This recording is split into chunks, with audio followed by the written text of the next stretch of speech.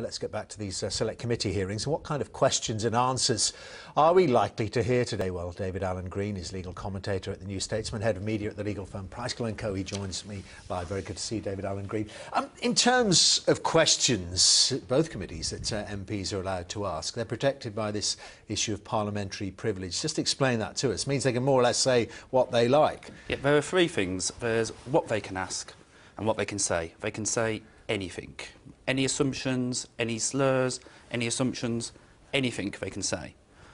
They have absolute privilege both against criminal prosecutions and being sued in the civil courts. Okay. Then you've got the witnesses. They are witnesses. The privilege the witnesses have attaches to their evidence. Both in documentary form, if somebody decides to give letters or other documents to the committee, they will be protected by privilege. What they say will also be protected by privilege, as long as it is in answer to the parliamentarians' questions. They can't just say anything they like just because they're in a select committee. I see. And then there's what would happen if a witness refused to provide an answer to one of the parliamentarians' questions. And that is where we perhaps go into areas which have not been properly charted yet. Well, just let me ask you, I want to ask you a bit more about that a bit later on, but just in terms of the responses they get, it's been said in advance that particularly when it comes to the Culture, Media and Sports Select Committee, that some of the witnesses there, in the light of a criminal investigation, could take the American phrase for pleading the Fifth Amendment, the right not to incriminate yourself. Yes, if they're asked a direct question which they don't want to answer, the position will then become, is it a question, the answer to which would affect the proceedings of Parliament? Is it that essential? Is the Select Committee going to be hindered in its proper work because that answer has not been given or that document has not been provided? On the face of it, that would then become what is called contempt of Parliament, under the jurisdiction of the High Court of Parliament. Sounds bad, but what can Parliament do about it?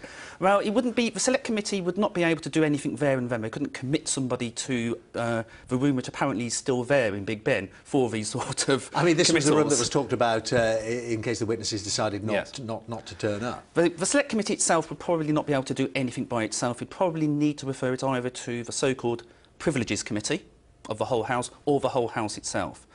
Then the whole House would actually have to take a view on whether there was a good reason not to answer those questions. A simple non-answer would probably not be contempt if there was a good reason.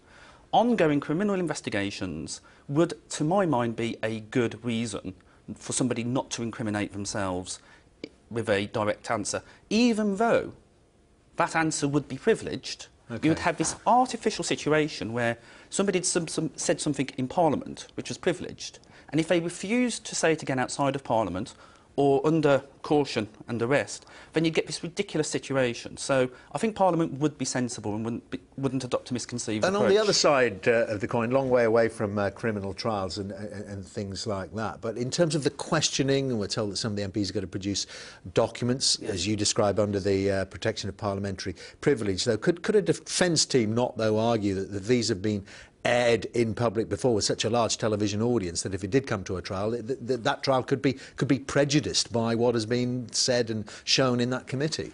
Yes, I think a defence lawyer would want to see whether there has been a genuine attempt to avoid prejudice at times like this. It is quite extreme when there are not live proceedings. Nobody has been charged who's been looked at today. There's no trial set.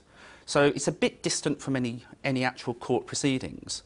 But yes, a canny, wise criminal defence lawyer will try and see whether there is a way out. OK, well, thank you very much indeed for your thoughts there. David Alan Green there with his views on what can and can't be said in those select committee hearings.